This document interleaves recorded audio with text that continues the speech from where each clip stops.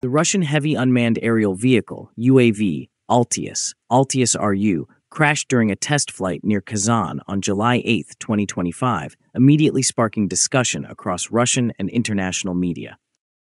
Yet, beyond the crash itself, the resumption of flight tests for Russia's largest and most ambitious UAV project marks a pivotal moment. This incident, more than a technical malfunction, highlights the Altius program's complex journey, one defined by innovation, setbacks, and shifting geopolitical landscapes. Let us first discuss how the Altius program began and evolved. To understand the significance of the recent crash, we must look back to the project's origins. In 2011, Russia launched the Altius program, aiming to establish itself among the world's leaders in high-end military UAVs. The objective was clear: develop a drone capable of both reconnaissance and assault missions, with a maximum weight of 5 tons. The Sokol Design Bureau in Kazan, renowned for its UAV expertise since the Soviet era, led the effort, soon joined by other major Russian defense enterprises with decades of experience in aviation and unmanned systems. By 2017, 2 experimental prototypes had been produced, with the Kazan aircraft plant handling final assembly. The project entered a new phase in 2018 when development shifted from the Simonov Design Bureau to the Ural Civil Aviation Plant, UZA, bringing renewed focus and resources.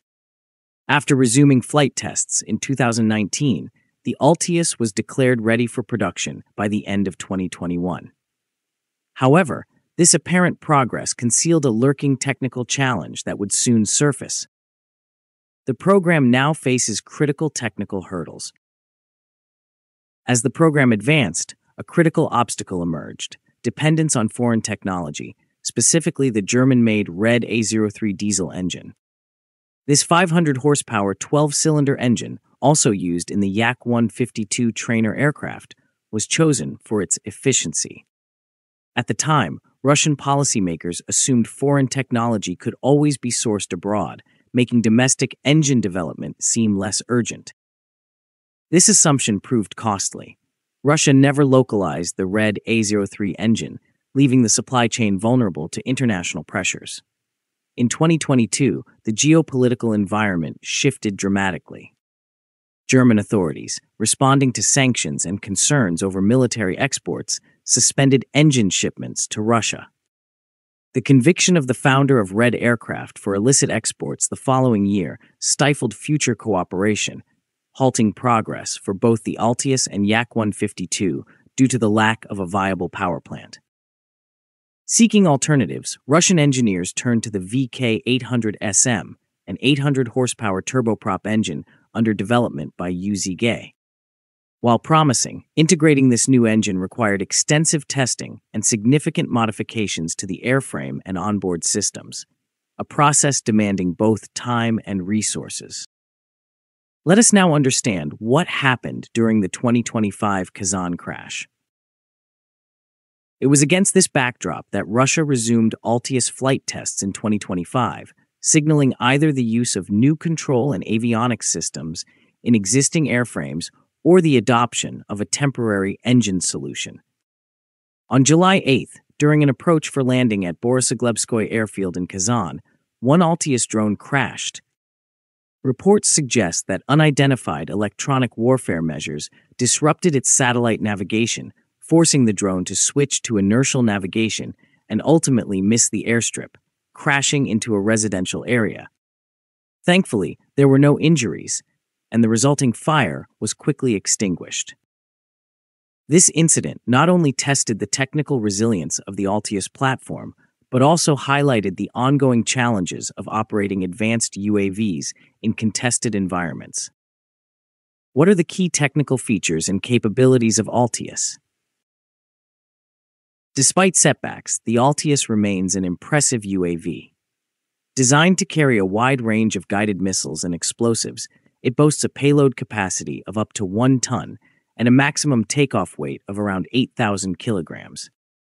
Its operational range is expected to reach 7,000 to 10,000 kilometers, with a service ceiling of 12,000 meters and an endurance of up to 24 hours. Equipped with advanced avionics, including an active, electronically scanned array radar, inertial navigation, and satellite control, the Altius is built for versatility. Its mission set spans electronic warfare, airborne radar surveillance, reconnaissance, and strike operations.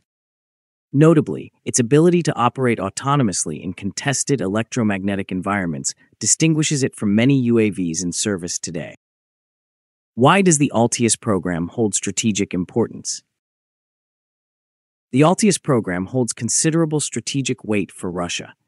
By fielding a UAV capable of precision strikes and deep reconnaissance, even in environments where GPS and satellite navigation may be denied, Russia enhances its military flexibility. The recent crash highlighted the significance of these capabilities, subjecting the drone's systems to real-world electronic warfare conditions. International comparisons often place Altius alongside the American MQ-9 Reaper and RQ-4 Global Hawk, establishing it as a significant contender in the global UAV market. The engine supply challenges faced by Altius highlight the risks of relying on foreign technology for critical defense systems. This situation has fueled a broader shift in Russian military-industrial policy toward greater self-sufficiency and resilience in the face of sanctions and political pressures. What does the future hold for the Altius program? As the Altius program moves forward, the successful integration of domestic engines like the VK-800SM is crucial. While recent test flights may have used older airframes to trial new avionics and control systems, the ultimate goal is clear: a fully Russian-made UAV capable of meeting the demands of modern warfare. Failures and setbacks like the recent crash are inevitable in such ambitious development efforts. Rather than signaling the end, they provide valuable data and experience, helping engineers refine and improve the design. The resumption of flight tests demonstrates Russia's continued commitment to the Altius program, suggesting that as new engines are integrated and further testing is completed, Altius will play a central role in Russia's future unmanned operations. In summary, the Altius UAV program stands as a testament to Russia's drive to modernize its military and achieve greater autonomy in defense production. Although the recent crash in Kazan garnered media attention, the real significance lies in the program's continuous advancement amidst technical and political obstacles. Achieving a fully domestic engine will mark a pivotal milestone, enabling Altius to realize its potential as a cornerstone of Russia's unmanned aerial capabilities. As the program evolves, it will continue to attract attention at home and abroad, serving as a measure of Russia's strategic ambitions and technological prowess in the 21st century. Now, do you think Russia will take another 5 years to rectify the problems and select the engines, and they will be outdated by then? Let us know in the comments. Please feel free to like, share, and subscribe to our channel.